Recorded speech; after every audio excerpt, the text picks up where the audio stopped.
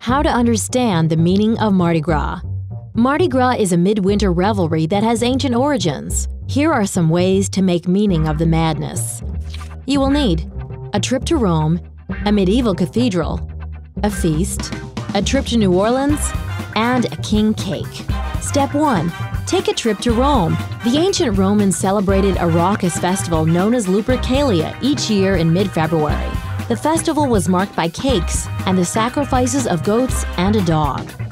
Step 2. Visit a medieval cathedral while you are in Italy. Just as the early church found new interpretations for pagan rituals honoring the winter solstice and spring equinox, it transformed the Lupercalia into Mardi Gras.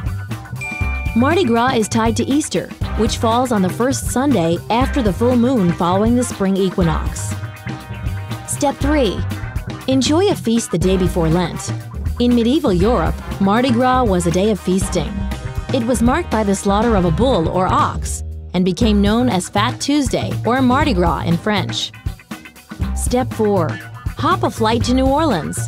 French settlers brought Mardi Gras to Louisiana in the late 17th century, and the holiday was deeply rooted in New Orleans culture by the 1830s. A secret society called the Mystic Crew of Comus staged the first large-scale Mardi Gras parade in New Orleans in 1857.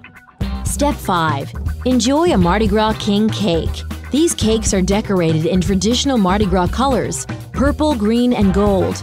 Purple represents justice, green represents faith, and gold represents power. Now you can have your cake and make sense of one of the best parties in the U.S.